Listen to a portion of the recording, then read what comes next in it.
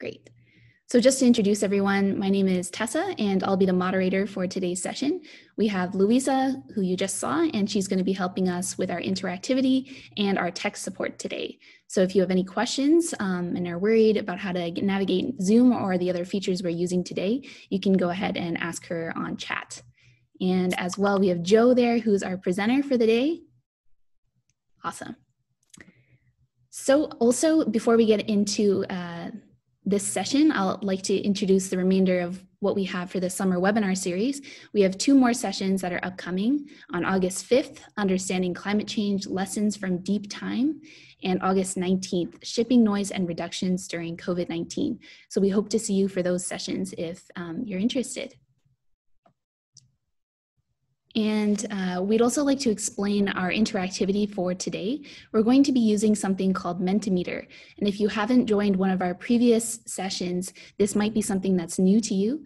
But basically, it's a way for us to engage you as audience members and hear your voice during this presentation. So if you'd like to participate, it's completely optional and completely anonymous. All you have to do is go to menti.com on another browser tab or on a mobile device and enter the code 508272. And just to test out that this is working, we're going to try a Mentimeter question right now, which is a very easy one. So Louise is going to switch over to our Mentimeter screen. Oh, lovely. It looks like some people have figured out how to use this already. We have people from Victoria, as expected, all the way from Ottawa, from Seattle. How many different ways can you spell Victoria? Souk, that's great.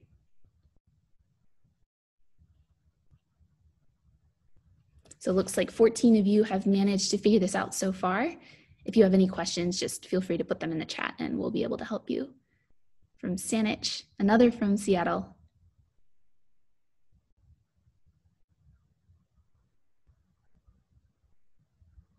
From Bellevue, Vancouver. From India, Outer Banks in the chat. From your home. I'll just give this 1 more minute so people can figure out how to do this. From the Philippines, wonderful, wow. From Halifax.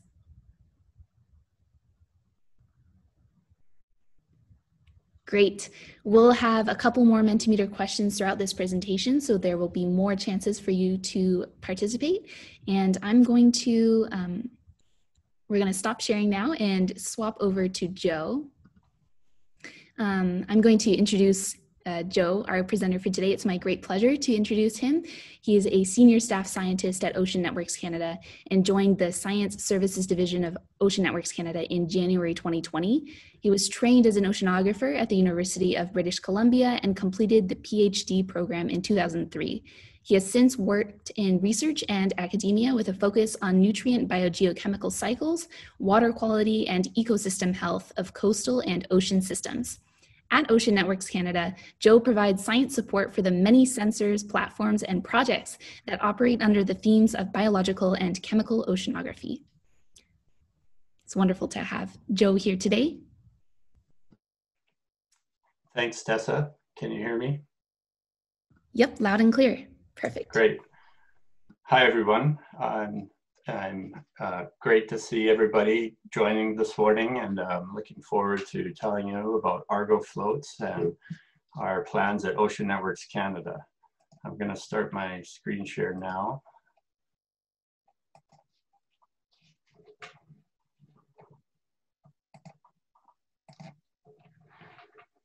So as Tessa mentioned, I am a trained oceanographer from the University of British Columbia. I wanted to just provide a little bit of information about me, but before I do, I would like to, on behalf of the University of Victoria and Ocean Networks Canada, thank our host nations. We acknowledge and respect the Songhees, the Esquimalt, and the Wasanich peoples on whose traditional territories the university stands and whose historical relationships to the land continue to this day. An important part of the university and an important part of Vancouver Island. Before I start my talk today, I'd like to just tell you a little bit about me, where I come from.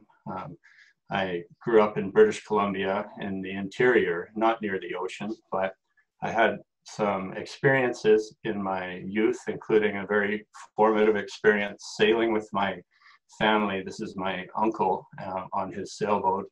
We sailed from Hawaii to Victoria when I was a teenager. And certainly one of the reasons why I went into oceanography. And from UBC, I got my PhD in botany with my supervisor, Dr. Paul J. Harrison, who's now deceased. And from there, I went to the United States and I did a postdoc at the Monterey Bay Aquarium Research Institute. So that was a fellowship opportunity. I spent almost 4 years there before I moved to a faculty position in Oregon. And during my time in Oregon, I was fortunate to do all sorts of exciting adventures, including going to Antarctica. This picture in the middle is me on a trip to Antarctica with the Students on Ice organization. I went as an oceanographic instructor for high school and college students from Canada and around the world. And now I'm showing a picture with me and my 2 children. Like most of you, we're not having a very exciting summer. We're spending a lot of time social distancing. Picking berries is one good way to do that.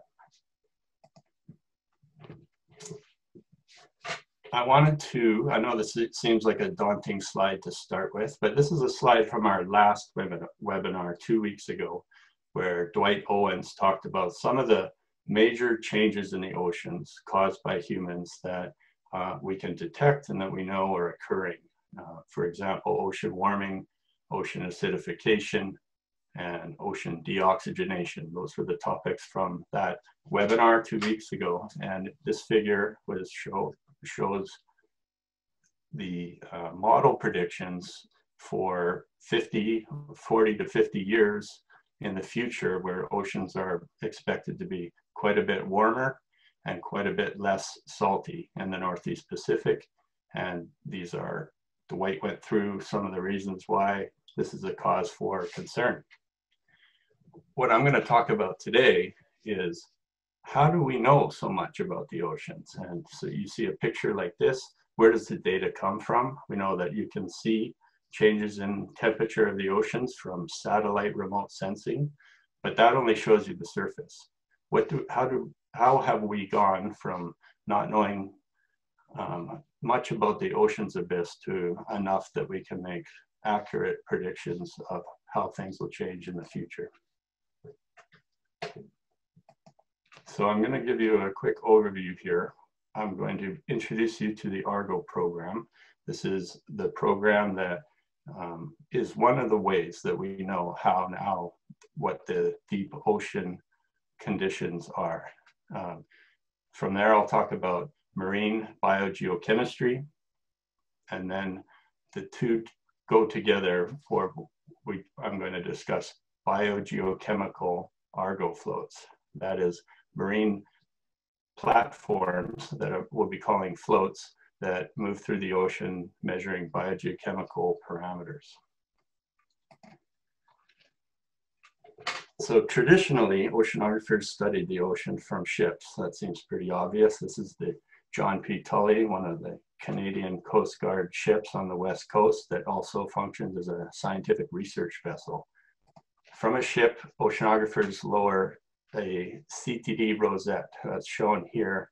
What you can see in the picture are bottles with their tops and bottoms open, as well as an instrument platform called a CTD. It stands for conductivity, temperature, and depth. So that measures the salinity and the temperature of the water. And when this instrument is lowered in the ocean, it takes a water column profile of those ocean properties. And at times when you want to retrieve water from any depth that this instrument is at, you can trigger those bottles, bring it back to the surface, and sample the water. So that's the classic way to sample the ocean. Here's more of a close-up of the instrument package for you to see when it's on board the ship. So for the history of oceanography, going on a ship and doing CTD casts was one of the primary ways to learn about the ocean. And in the 1990s, this experiment called the World Ocean Circulation Experiment was conducted. This was a 10-year program with over 30 countries participating to try to sample all the areas of the ocean in an effort to better understand chemical, physical properties of the ocean. So these red lines represent ship tracks, where a ship would travel from one side of the ocean to the other, or from north to south, making these CTD casts every so often and recording the data. This is a phenomenal effort. It was 15 years in the making, starting in the 1970s with planning and trying to understand how to coordinate such a thing, and then carrying it out with some of these transects taking likely 3 to 4 months to complete. And all told, this likely also cost approximately $1 billion to complete this experiment, which provided the detailed information from many of the world's oceans. But one of the things that was recognized by the people that were participating in the WOS experiment was that most of these places were only visited once. So even though there's a broad area that was sampled, many of those spots were only sampled once. So think of if we didn't have temperature and meteorological equipment on land, and the only way to know what the temperature was to go somewhere and measure it. So you drive from Vancouver to Halifax and you take temperature measurements every so often when you stop at a city. Well, when you're finished, and when you're in Halifax and someone asks you, well, what's the temperature in Regina, Saskatchewan, you would tell them what you measured, and we all know that it would have changed since then. And that's no different in the oceans. And so while we did get a clear picture of the trends and the patterns in parameters, we don't know much about how the ocean changes because we don't go back and sample again. It's far too expensive and too much work. So modern platforms have evolved to fill this need. Lots of autonomous instruments and advanced sensors have led to a much better understanding of the oceans. Satellites, not only do they help with communication, but they can remotely sense the surface of the ocean, as can aircraft that are flying over the ocean surface. Ships themselves are very advanced now and are able to use various instruments to look down to the depths of the ocean. And then there's a variety of autonomous platforms. Those of you familiar with Ocean Networks Canada will know about the cabled observatory and the platforms that are attached, as well as moorings and free drifting floats in the surface ocean. More recently, autonomous underwater vehicles have become more popular, and these operate on their own and can sample in all sorts of fashion and at various depths in the ocean. And then finally, what we're going to talk about today is something that's typically called a profiling float or an Argo float. And this is a float that I'll describe its operation. So just to remind you of the Ocean Networks Canada infrastructure, we have cabled observatories that extend into the North Pacific Ocean as deep as the Endeavour Ridge at 2,300 meters. What you may not know is that Ocean Networks Canada also operates a variety of other types of platforms, such as instruments on the BC ferries and moorings. And what we are excited to move into is some more water column measurements, including Argo floats, and the reason why I'm telling you about it today. So. All right, so we have another Mentimeter question for you. This is a fun one. Just try and guess, what does the word Argo mean? And Louise is going to start sharing. Great, we have 8 participants so far on this slide.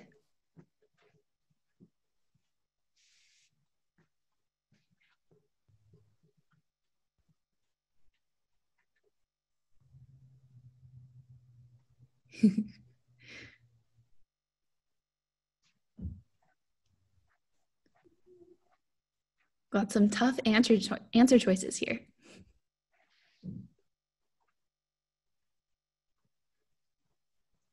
All right, I'll just give it a couple more seconds here. And looks like the majority got it right. So yes, Argo was the ship on which Jason and the Argonauts sailed from locos to colchis to retrieve the golden fleece. But I think some of these other answer choices are correct, and they use Argo in different contexts. But for the Argo program, this is where it drew the inspiration for its name. So we're gonna switch back over to Joe now. Okay, I would like now to play a short introductory video for you about the Argo program. This video is widely available, and it's from early in the Argo program, and so it represents sort of the ideas during the onset of this program in the late 1990s. Scientists on research ships can sample the ocean only briefly, so they deploy automated devices for long-term ocean monitoring. This float is part of an international research program called Argo. It measures ocean conditions that drive events such as El Niños and climate change. Like a hot air balloon, it drifts along on slow-moving currents in the deep sea. The float dives by mechanically decreasing its volume in the water, and it descends to as far as 2 kilometers, more than a mile, to survey otherwise unmeasured underwater regions. Submerged for up to 10 days, the float can be programmed to stay at one depth or to move up and down to follow changing conditions. At preset intervals, it ascends by increasing its volume. Rising through many ocean layers, it records the ocean pressure, temperature, and salinity, collecting an up-to-date profile of evolving ocean conditions. At the surface, the float makes radio contact. Its new location reveals the features of underwater currents, and the data supply real-time measurements of subsurface ocean conditions, details unavailable without Argo. After a short period, the float is ready for another cycle, a process that can repeat for more than 5 years. With 3,000 floats in a global network, the Argo program will supply real-time ocean data for immediate use in research and operational forecasting of marine and climate conditions worldwide. Argo, observing the oceans in real time. Okay, so that was a video with the, before the entire Argo idea was realized. At the time, the idea was to have at least 3,000 floats that were operating in the oceans. What you're looking at now is a map generated a few days ago showing how many floats are currently active in the world's oceans. So in June 2020, and you can see there's 3,892 operational Argo floats that are measuring pretty much every part of our world's oceans. These dots are also colored by the country that deployed them. So you can see that the green dots from the United States are a significant portion of the fleet, but that many other countries are involved. And I'd like to point out that the Canadian contribution in red is 87 floats in both the Northeast Pacific, the North Atlantic, and the Arctic. And Canada has been an important contributor to the Argo program from the inception in the 1990s and continues to be an active leader in this program. So the take-home message is that this is an international effort. From the video, you probably got an idea about how an Argo float works, but I wanted to just underline how it can move from the surface to depth and back again. And there's sort of a clever way. So it changes its density in the water. And how it does that is density is a function of its mass and its volume. And since it can't change its mass, but it can change its volume through what is referred to as this external bladder. And so an internal reservoir of oil or fluid will be pumped into the external bladder, which will expand, changing the float's volume. And it'll contract and pump the fluid back inside the float, and that will cause it to change its density, again, to sink. So at the surface, it will shrink the bladder and sink to depth, and then it'll increase the bladder and rise up again. How much an Argo float costs? Well, approximately $25,000 US. But what's a good way to justify this kind of cost is that each float, once it's deployed, can collect a profile every 10 days for as many as 6 years, on average 4 to 6 years. So if you determine how much does a single profile cost from an Argo float, you can estimate it as approximately $150 US per profile. And that'll become important in a minute, so if you remember those numbers. The other important aspect about the operation of a float, which was mentioned in the video, is that the float spends most of its time at the ocean's depth at 1,000 meters. It drifts there for about 9 days, and then when it's time to do a profile, it'll change its density and sink down to 2,000 meters, where it will then become buoyant, and it will take temperature and salinity measurements all the way to the surface. It spends a short time at the surface, just enough time to transmit the data, and then back down again for another cycle. So those 3,800 floats that we saw on the map are all going up and down on this 10-day cycle and sending their data in. So I'll go back to Tessa. All right. So you were forewarned, but we do have this question for you. How much more expensive do you think it is to collect a CTD profile from a research vessel that's on the ocean compared to an Argo float that's operating autonomously?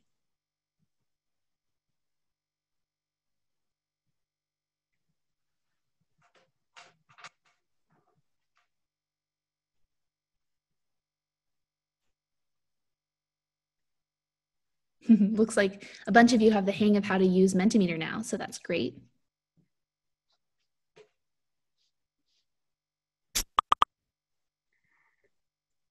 Yes, Tessa, I think most people get the idea, and 100 times is about approximately how much more expensive it costs to do one profile. A ship would obviously make multiple profiles during a cruise, but each of those profiles would likely cost as much as $15,000 if you were to budget it out properly. And so the Argo program costs, say, for example, 50 million, just as a put a number out there, to keep that fleet going at 4,000 floats. You would have to expect it to be 100 times higher to do that much coverage with a ship, and so on the order of $5 billion, which is obviously not likely to ever happen. Now I'll go back to my 2 more tidbits about the core Argo program before we switch subjects here. A very important part of Argo is when it reaches the surface, it sends the data via satellite to databases around the world. That typically happens within 12 hours, and so Argo data will transmit. It'll reach a regional data center, as shown on this graph, which will then either immediately feed to the global telecommunication system, which is a system set up for weather forecasting, for example. And that GTS feed will then assimilate this Argo data within 12 hours and can be used for immediate forecasting and various other real-time needs. In addition, the data flows to 2 global data centers, and from there it becomes available to anybody who wants to look at it, including scientific users, other operational centers, data experts. And those people can then look at the data, make changes associated with quality control, and this delayed mode then will result in a high quality data set within 24 hours to a few weeks, at which point we have a high quality data set from all the floats in the ocean that anybody can use. So what has it been used for? Real quickly before we move on, I just want to point out a couple of high profile uses of Argo floats. This is a graph showing the change in ocean temperature. It's the global average ocean temperature measured by all the Argo floats, and so it's not from one particular location. And it's also a graph that's showing the depths of the ocean from the surface to 2,000 meters over time, from 2004 to 2020. and it's colored by the temperature anomaly, so the difference from average. And so there's periods of time in the early 2000s when the surface ocean was cooler than the average data set. But in the last decade, and especially since 2014, the ocean has been behaving much warmer than average. And so although you can see some of this from a satellite at the surface, Argo allows you to see what the rest of the ocean is doing. A second important application is for modeling what's happening and forecasting what's likely to happen in the future. One you might be familiar with is forecasting whether we'll see a formation of a La Nina or an El Nino. And so Argo data contributes to this too. So Argo, that you're now familiar with, and these types of floats shown here, has also evolved in its complexity in a variety of different ways since the inception of the program. One is to extend floats deeper than 2,000 meters. The ocean can be as deep as, many parts of the ocean can be as deep as 4,000 to 6,000 meters. And so floats that can extend to those depths is one evolution of the technology, just being able to sustain those pressures. And the second is to add sensors in addition to temperature, salinity, and depth to add variables that allow us to track other changes in the ocean. And this is what we call BGC or biogeochemical Argo floats. So I'm moving to the second part of my talk where I want to first introduce marine biogeochemistry so that can then tell you about BGC floats. If you take an introductory class in marine biogeochemistry, you're likely in an oceanography program and you are discussing how inorganic elements like carbon and nitrogen and the molecules they form like carbon dioxide move around the earth and what happens to them from physical and biological and chemical processes, and therefore biogeochemistry. You're looking at a typical figure of the carbon cycle in the ocean where it exists in the atmosphere as CO2. It can be absorbed by the ocean in a physical process, or it can be taken up by photosynthetic organisms. And in those ways, it moves around the ocean pools. And our understanding of this is critical to many aspects of climate change and the fate of carbon in the atmosphere.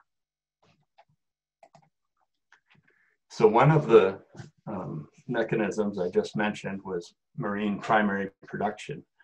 And here's an example of where satellite imagery is absolutely incredible. This is a composite satellite image of chlorophyll, either land vegetation or the microscopic protists that live in the oceans and also photosynthesize. And high red color means there's high concentrations of these plants, and the bluer purple colors mean low concentration. So the first thing you can see is that the distribution of marine photosynthetic protists or phytoplankton is variable, and it really depends on a range of nutrient supply, ocean currents, light availability, and many other factors. And that really is one of the primary components of studying marine biogeochemistry, is understanding these.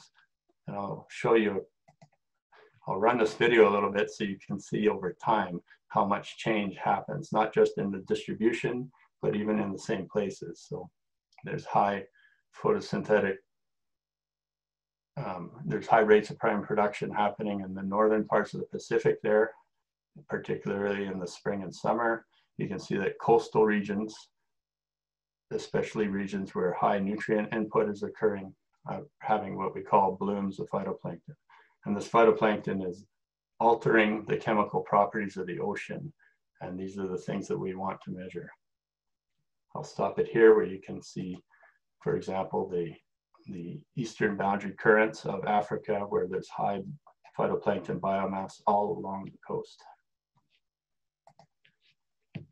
So a little bit more about this. And if you were at the webinar 2 weeks ago, you would have heard the presenter ask you to take 2 breaths, the second breath being oxygen produced from the ocean. And this is what we're talking about, is terrestrial versus ocean productivity, and that phytoplankton contribute approximately 50% of the total oxygen in the atmosphere, and therefore they also have a strong influence on carbon dioxide.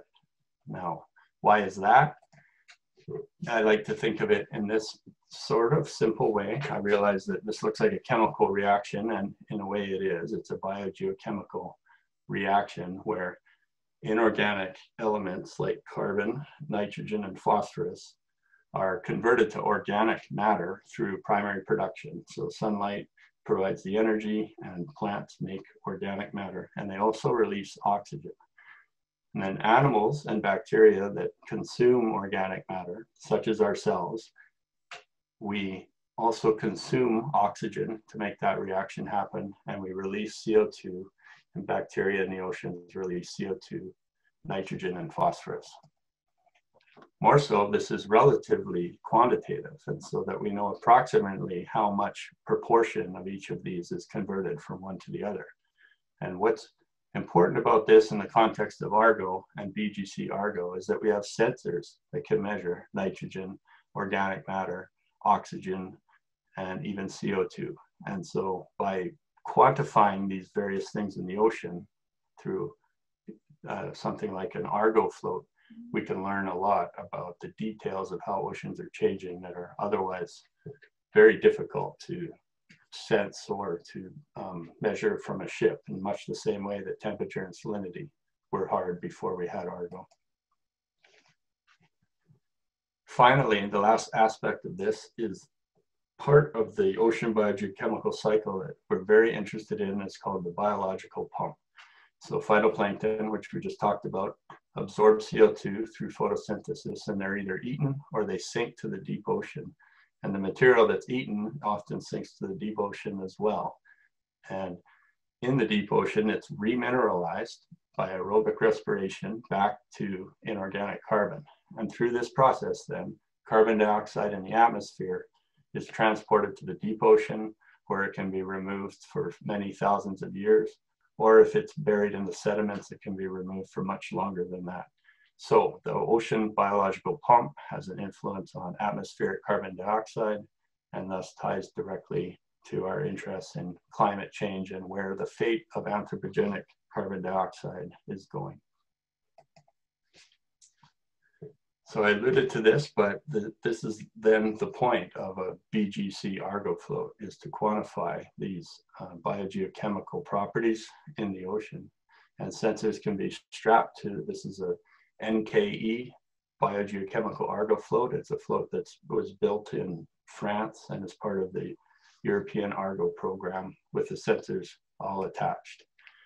And these are the 6 variables that are measured. And these parameters, oxygen, nitrate, pH, are all reflective of the nutrients and that equation that I demonstrated between primary production and aerobic respiration.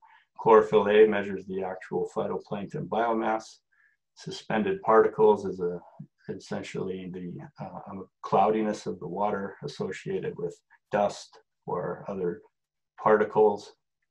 And downwelling irradiance measures light, and how deep does photosynthetic active radiation, or PAR, that's the energy that drives photosynthesis, how deep does it go in the ocean? And so all of these provide a very comprehensive understanding of this process. And then in a real world example, such as the west coast of North America in our upwelling zone, because of currents and because the direction of the wind, especially during the upwelling season where it blows from the north to the south, it leads to this process of bringing nutrients up from the deep ocean, which stimulates phytoplankton to bloom, as we saw in the satellite image of the Earth, where there's high concentrations of phytoplankton along the coast. And this then can drift out to sea, where that phytoplankton sinks back down and releases the nutrients in the deep ocean and consumes oxygen. So because that's how we, this is the type of process that BGC Argo floats can help quantify. So this leads to the various topics that can be addressed with this program. understanding phytoplankton community distributions, ocean acidification, and how much carbon dioxide is in the ocean, the biological carbon pump, which I explained, as well as better understanding the economic and the marine resources that are associated with the food web, understanding where carbon is going, understanding what we call, or being able to sample emergent phenomenon, like the things that we are not expecting to happen because of we don't understand everything about the ocean. And so something like the North Pacific marine heat wave that many might be familiar with was able to be captured by the Argo floats, even though we weren't expecting it. So I want to now turn to some practical aspects, such as how can you or anybody explore this Argo data set. And I've chosen 3 tools to just mention, and I'll take some time to go through this with you. And so there's many other visualization options for Argo or for accessing Argo data. I've just chosen these 3. And I'm going to switch out of my browser, and I'll let Tessa take over while I bring up some of these tools. Yes, so we're also going to have, just so you know, a presentation docket of things that we've mentioned, resources that we've brought up today, and we'll send that a few weeks after the webinar and also when the webinar is posted on YouTube. So don't worry about trying to get all of this information down right now. We'll send it to you later. So Joe, we can still just see your PowerPoint screen, so you might have to stop screen sharing and restarting. But what we're going to do is look at one of these maps, and Joe's going to pull up the instrument profile for one of these floats that's in the ocean now. And so we're wondering if you have any particular region or oceans that you'd like to look at a float from. If you have a region that you'd like to look at, just throw it in the chat. And if we have time, we'll go and click on a few floats around there. Thanks, Tessa. So this is, if everybody can see, this is the ArgoViz website. And what you're seeing here is a real-time map of where all of the Argo floats are that have surfaced in the last 3 days. So this isn't showing the entire fleet because all these floats are on a 10-day cycle, and some of them haven't surfaced in the last 3 days. But what we see here then is the core Argo, which measures temperature and salinity, as the yellow floats. The green floats are the biogeochemical floats, and the black floats are the deep floats that I mentioned. So if we were to just click on one, for example, this green float near Hawaii, it brings up a box where we can learn more about this float. If we click on its platform page, we immediately get information about this float. We can see who deployed this float, who built and deployed it. In this case, Steve Reiser and Ken Johnson from the United States. And then we can see that it's a biogeochemical float that has oxygen, nitrate, chlorophyll A, pH, as well as temperature and salinity. And in fact, this map here will show you, you can sort of make out the Hawaii island, and the float has been circling around there during its time. And 157 profiles, and it's been out there then for a couple of years. If we want to look at the data, this other link here allows you to bring up the most recent profile. So I just went through this with you in an abstract way, but here's some real data. So for example, the temperature is much warmer at the surface than it is at 1,500 meters. And that is obviously because it's in the tropics and it's warm at the surface, but in the deep ocean, we know it gets very cold. We see very high oxygen at the surface and very low at depth. That's exactly the process of the biological pump, which also results in, for example, nitrate being very low at the surface and high at depth. So with a couple of clicks of the mouse, you can learn about many parts of the ocean. I don't know, Tessa, if anybody has volunteered any spots. Yes, we have a couple of requests from the audience. One is just south of Greenland, the place where there's a blue hole, and the other one was somewhere in the Arctic. Another person is wondering, gave specific coordinates where Hurricane Gonzalo is. I'm not sure if you know where that is, Joe. But we can No, start with the I don't. Greenland, south of Well, Greenland. so there's a few that have surfaced in the Arctic. There's one BGC float, well, at least in the North Atlantic. And then I will quickly mention about the Arctic floats. So obviously one of the aspects of the Arctic that can be challenging is the formation of ice. If the Argo float can't make contact with the satellite because there's ice above it, then it will stay below the ice and continue to do its profiling using an algorithm that prevents it from rising all the way to the surface. And so we have to wait until the ice is free or the Argo floats away from the ice, and then we will receive all of the data. But the most northern floats that we're seeing here, there's a couple near the top. I should move this up and we can look at some of them. But here's a BGC float in the high latitude region. We look at the profile page.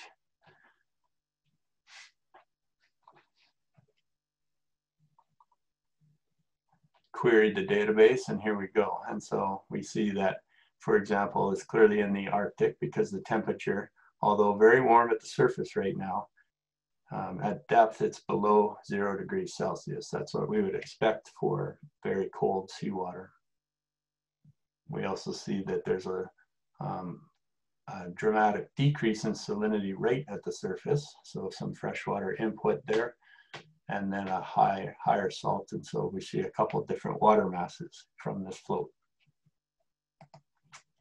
Okay, unless there's another one that we should get to in the interest of time, I might switch to another example of how to visualize Argo data.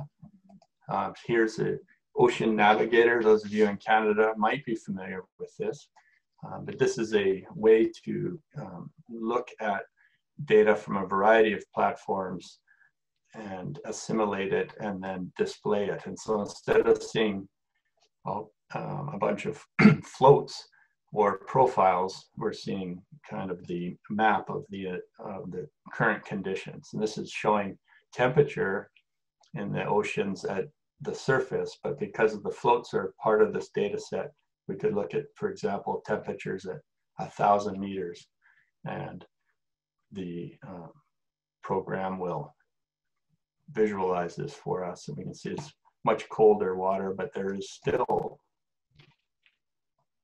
changes in temperature at 1,000 meters. Sorry, every time I touch my mouse, it has to render it again. But for example, you can see in the Mediterranean that it's warmer at 1,000 meters than it is in the Atlantic. There are a number of other ones. Here's one more. This is a newer tool from the European Argo program, where it allows you to conduct fleet monitoring, and you can choose to select these in many different ways.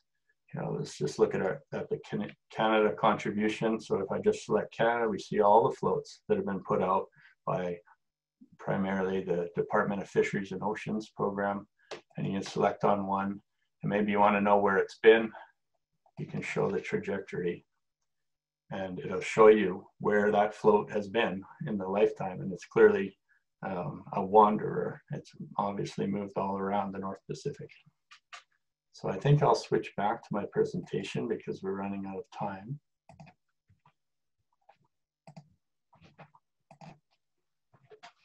How's that? Perfect.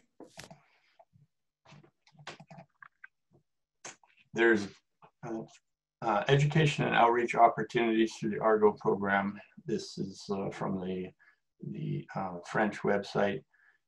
But this adopt a float idea is around many countries. And the idea with adopt a float is that a classroom or a group of people can follow a float, adopt a float, if you will, and keep track of it. And it's an excellent way to engage people in the data and have their own float that they can follow and learn about the oceans that way. Now I want to turn a little bit to what Canada is doing, what Ocean Networks Canada is helping with. And this is, again, I've shown the float contributions from Canada, and this is just the biogeochemical Argo float. So Canada has deployed 8. You can see them in red. Again, the US has deployed more, and in this case, there's 186. But Canada has plans to expand this, and those plans are underway now. This isn't a complete list of all the people and groups and organizations that are involved in BGC Argo, but it's some of them, and I think there'll be many more. But you can see there's a range of, from universities to government agencies to companies. And instead of me telling you all about this, I would direct you to this website where you can learn about who are the leaders in Canada and who are moving this initiative forward at this website here, which will also be provided later. And you can look at the projects that are underway and the people involved and other information. So the Canadian BGC Argo Initiative webpage is a good source of information. And ONC was recently awarded funding from the Canadian Foundation of Innovation to deploy BGC Argo floats in the Northeast Pacific. This is you'll recognize now is a screenshot from the program we were just on. So this is showing that there is really at the moment only 5 BGC Argo floats in this vast region of the North Pacific. And what ONC and in partnership with Department of Fisheries and Oceans and the University of Victoria, as well as UBC and RBR, our plan is to deploy 4 to 6 BGC Argo floats, which from this map would significantly add to the number that are out there. And we're also exploring possibilities of deploying deep Argo floats. The idea will be to deploy these off of a ship between Vancouver Island and Station P, which is out in the middle of the Northeast Pacific. And we plan to start doing this as soon as possible. And so between now and 2022, we expect these floats to be operational. So with that, I hope it wasn't too much of a whirlwind, but that you learned something about Argo floats and about the biogeochemical aspects of it. And I'm happy to take questions, and thank you for participating. Great. So we're just going to wrap up here before we move into our question and answer session. You can connect with Ocean Networks Canada on our website. We also have a wonderful data portal with lots of things available for you to check out, and you can join via that link. We have a YouTube, a Twitter, an Instagram, and a Facebook presence, and you can also reach out to us directly by email. So thank you once again for joining us today. Ocean Networks Canada is funded by the Canada Foundation for Innovation, the Government of Canada, Natural Resources Canada, Fisheries and Oceans Canada, Canary, the Government of British Columbia, University of Victoria, and many others who contribute to make this project and many other projects that we're working on possible. So we're really grateful to them. So at this point, we're going to move over into our Q&A, and Louisa is going to start sharing this on Mentimeter. And one interesting thing about this format on Mentimeter is that you'll be able to upvote questions that you're most interested in. So those will rise to the top. As well, Louisa just posted in the chat a survey that we're sending out. If you have to leave early, we ask that you please fill out this survey, let us know how we did today, and help us improve our future sessions. So the first question for today is, in the profiles, why is the sampling rate higher closer to the surface than in deeper waters? Well, thanks for that question. I'm impressed that you noticed that. As you might imagine, phytoplankton are really only growing and living in the top part of the ocean where the sunlight is. And in fact, because of stratification, that region is only about 100 meters. And so there's a lot of changes from the surface to 100 meters, and then from 100 meters to 200 or 300 meters.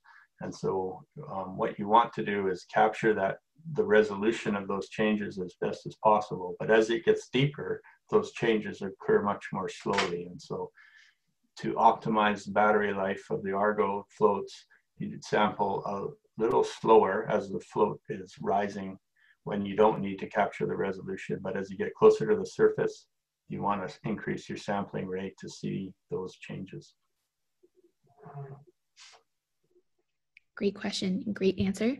Are there any Argo floats used in large lakes to look at biological blooms? There very well could be. I'm not aware of any, and they wouldn't show up on those visualizations because they probably wouldn't be considered part of the core Argo program. But I would say that the floats that we saw, they conform to very specific requirements so that we know that, so that the data quality can be tracked. But lots of people buy and build and deploy Argo floats for their own reasons. And so there will likely be lots of biogeochemical Argo floats that are only sampling in the top, say, 200 meters of the ocean. And that data wouldn't go into the global Argo operational fleet database, but it would be useful for various scientific reasons. So I doubt there's anything stopping someone from putting Argo floats in the Great Lakes, in theory, but I don't know of any. Interesting question. I'm also curious about that. Do Argo floats get eaten by marine animals? Well, an Argo float is about 5 feet tall and weighs 20, 30, 40 pounds sort of thing. So a big marine animal could tackle it probably. We don't really know the fate of Argo floats that disappear from the fleet, right? They would, if they were eaten or damaged, they would sink to the bottom of the ocean.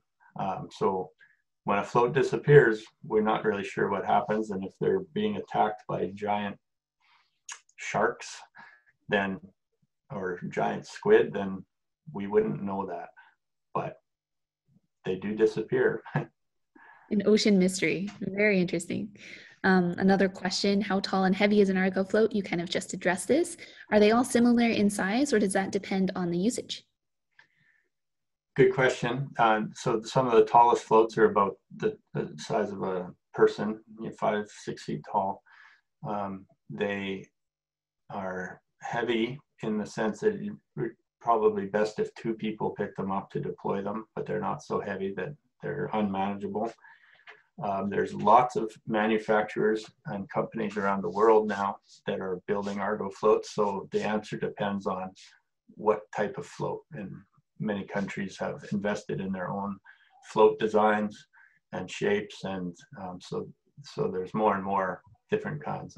And it does depend on the usage. So floats that are going to go deeper than 2,000 meters need to have different ways to survive those pressure changes, and so they have different design. Great. How many BCG Argo floats are being deployed in the Northeast Pacific between 2020 and 2022? So at Ocean Networks Canada, we're planning to deploy approximately 6. The program is still developing. We haven't acquired any floats yet. And then in addition to what Ocean Networks Canada is doing, the Department of Fisheries and Oceans and the University of Victoria are also deploying BGC Argo floats. And those are already being deployed. Some of them will only have a few sensors on them, such as dissolved oxygen, and others will have up to the 6 BGC sensors that I mentioned.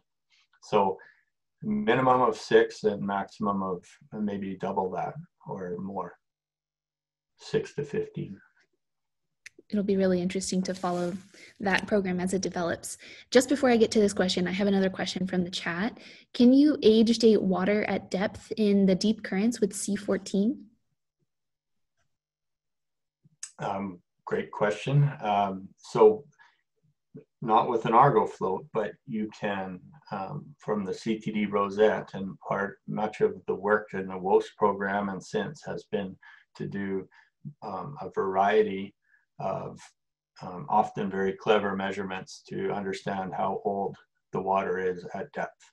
And there's a variety of ways to use radioactive carbon. One of them is to look at the signal from the period of time in the 1940s and 50s when there was a lot of radiation released from the testing of bombs, and that some of that radioactive carbon was absorbed in the oceans and sank to depth. And so we know precisely how old that water is because we know when those bombs were most active in the 1950s.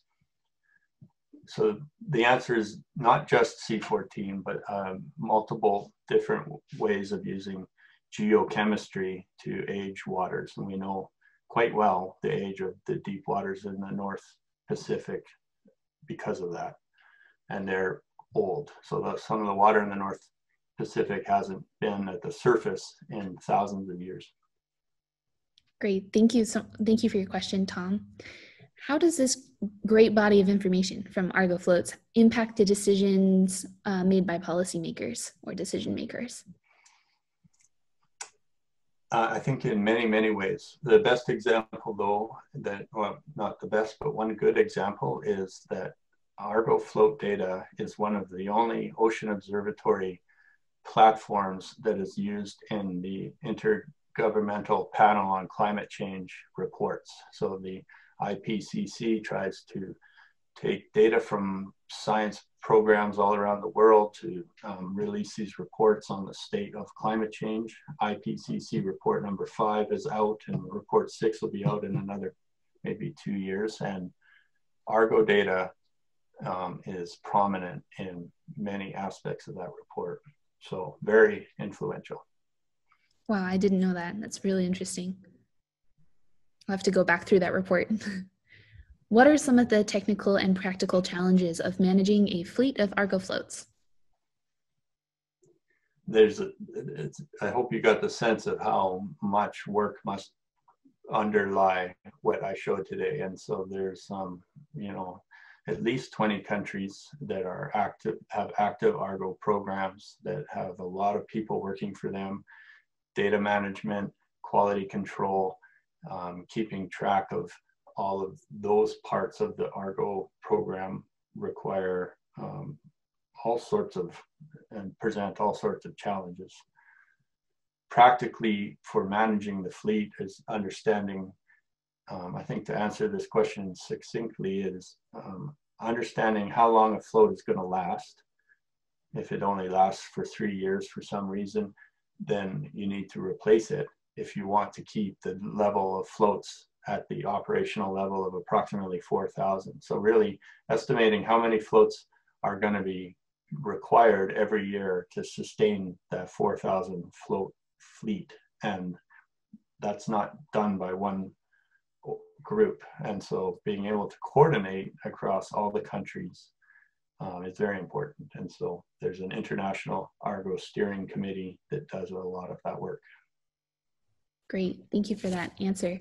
I'm just noticing that we're at noon now and a couple of people might have to go. If you have to go, feel free to leave, and thank you so much for your participation today. We'll, as I mentioned, send a follow-up with a docket of information that we covered today. And if you'd like to continue on, we do have a few more questions left. Joe, did you want to answer a couple more before we end for today? Sure, happy to. All right. And just one more plug for our survey in the chat. If you have the time to fill out just a couple of minutes of responses there, that would be really helpful for us and help us understand how to improve in the future. What is the geographical range of a single Argo float? How far can it go? Well, I mentioned that Argo floats spend most of their time parked at 1,000 meters, and then every 10 days they do a profile, and then they go back to 1,000 meters. So it really depends on the ocean currents at 1,000 meters as to where the Argo float goes. It's not in control of, it can't propel itself in any way. So it's at the mercy of the currents. And so in some parts of the ocean, it sort of stays where it is in the grand scheme of things and goes around and around in circles.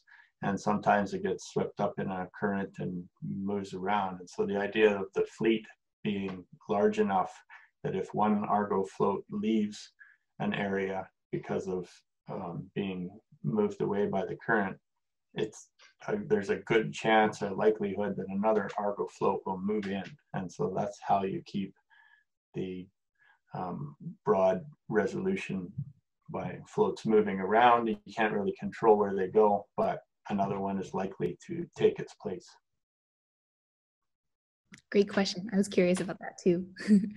Don't inactive Argo floats pollute the bottom of the ocean? So this is a very common question about Argo floats, and the answer is yes, they do. I anticipate a question like this, and so I have something I want to show if people still have time. I'm going to share my screen because it's easier if I show the data. Can you see that, Tessa? Yep, it's come up perfectly.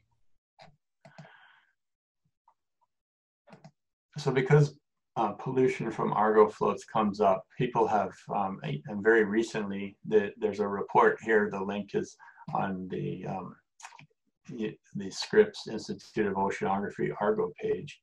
You can look at this paper that was, this white paper that was recently done. And what they did was they looked at what an Argo float consists of and the materials that would be considered pollutants. And so copper, zinc, plastic, lithium from the batteries, lead, some anti-fouling chemical, which has tin in it, and aluminum. So really we're talking mostly about metals and a little bit of plastic in each float. And so you can calculate how many floats, so all of the floats, nearly all of the floats that are put out, we don't get them back. Sometimes we get them back, but it's usually just happenstance, we don't actively try to collect them. And I can talk about that in a second. But if you calculate how much of this material is in each float and how many floats are lost each year, you can calculate the flux. So what happens is the float sinks to the deeper part of the ocean at its end of life, and then it breaks apart and begins to dissolve. And therefore there's a flux of this material into the ocean water. That's what we call that. So you can calculate that flux, and then you can compare it to the natural fluxes of these materials in the ocean. And when you do that, you see that really it's absolutely insignificant compared to the total fluxes. So for example, with respect to plastic, humans are also responsible for pollution of plastic from everything that's not an Argo float. And if you look at how much of that plastic comes from Argo, a single year of the human pollution of plastic to the ocean is equivalent to 4.4 million years it would take for Argo to contribute as much as a single year. And for many of the metals, it's even bigger, so that 1 year of the natural flux of lead, so nothing to do with human pollution, but just the lead from the terrestrial environment to the oceans, would be equivalent to 83 million years of Argo operations. And so by doing this type of analysis, we acknowledge that these floats are staying in the ocean and therefore could be considered pollution, but it's very minor. The other aspect of that is that to go and collect these floats, you'd need a ship, and you'd be driving around looking for a tiny little float in a great big ocean, and that would take time, days or longer, and every day of ship time costing $25,000 to $50,000 per day makes it economically doesn't make sense, and the amount of fuel you would use doing that would add a large carbon footprint for collecting those floats. So I don't know if there's a follow-up question to that, but that's the answer. Great. Thank you for walking us through that. I hope that answers the question. We still have 30 people hanging out with us in the room today, so I think we can keep going with just the rest of these questions. Are there any toolboxes for QA or QC, so quality assurance or quality control of the Argo data, preferably in MATLAB? As you can imagine, there's a lot of people working on QA, QC, and various other aspects of the data, and most of the toolboxes, as it were, are available on a dedicated GitHub site.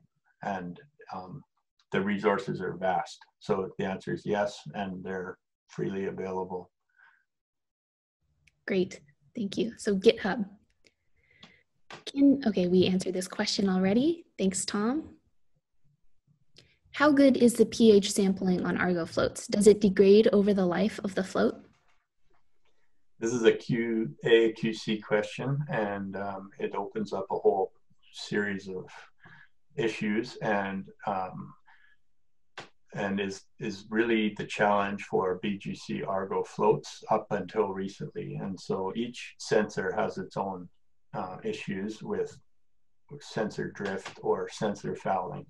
And as these get optimized, then we can be more confident in the data. So the answer to the question is that it's certainly good to start with, and as long as the sensor is handled appropriately, and when you put the Argo float in the water, you can take samples because you're there on the ship in order to make sure the sensor is still in calibration. And then over time, it may drift, although the type of pH sensor that's used is less prone to drifting than other types of older pH sensors. And so first of all, the drift is low compared to others.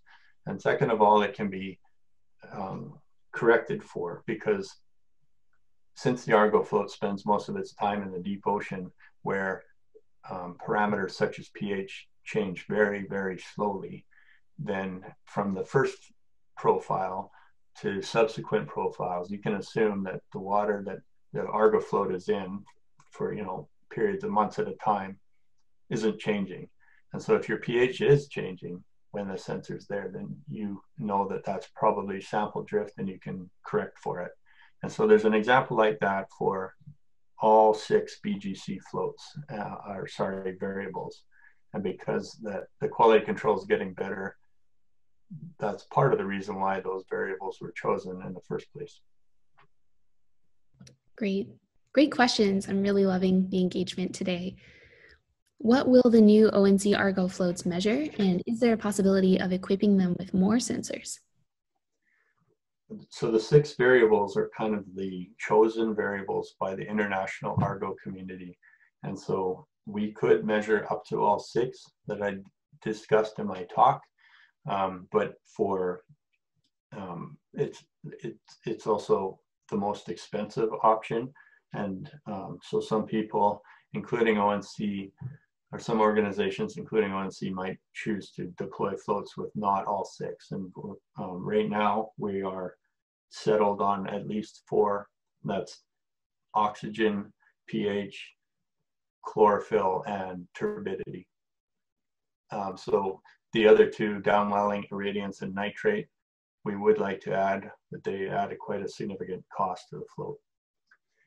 Now, outside of that core Argo program, there are people putting all kinds of other sensors on Argo floats. And so there is a possibility of equipping them with cameras, with turbulent sensors, and many other things. But that's much more of a research project, and not a kind of a contribution to the operational Argo program.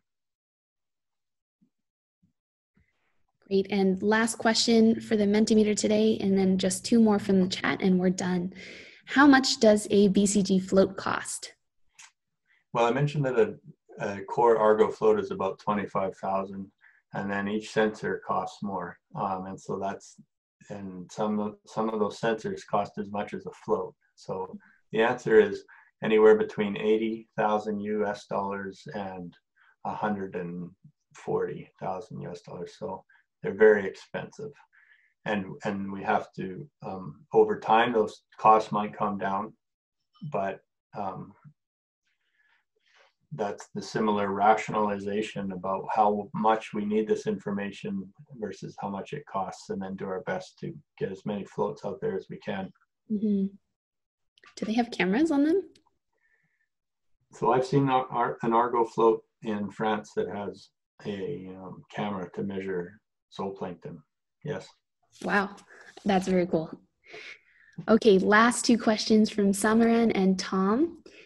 From Samaran, he says, or they say, is it possible to detect the geothermal vents from the Argo floats? In theory, it is. The Argo floats stay at 2,000 meters, so you most likely wouldn't see any chemical indicators from vents on the seafloor. But as the deep Argo floats become more sophisticated, then you will be able to detect temperature changes for sure, because those floats are getting right to the bottom. So some floats will go right to 1 meter above the bottom of the ocean. And some of those deep floats are going to start having other sensors on them, such as oxygen. But you would be able to detect these geothermal vents through temperature changes from deep floats, in theory. Very cool. Last question. Are there more Argos in the El Nino predictive area for weather forecasting? I think there's a few places where the international community is interested in knowing more. The Southern Ocean in general is an important area, especially for BGC floats. And then in the El Nino, so the equatorial Pacific, there's not just floats there, but there's moorings. There's a mooring array that it contributes significantly to knowing the ocean conditions in the upper part of the water column. So Argo floats are hard, as we discussed, they're hard to keep in one place. So there are plenty of floats there that come and go. And they supplement what is the essentially called the TAO array of moored instruments dedicated to El Nino modeling. Great. Well, thank you to everyone who's managed to stick with us until the very end. It's about 12:15 now. So thank you so much for all of your great questions and participation. We really hope to see you at future ONC webinars or to connect with us on social media and to have a conversation that way. It would be great to hear your perspectives. Yeah, thank you, everyone. Thank you, everybody. Have a good day or evening. Thank you.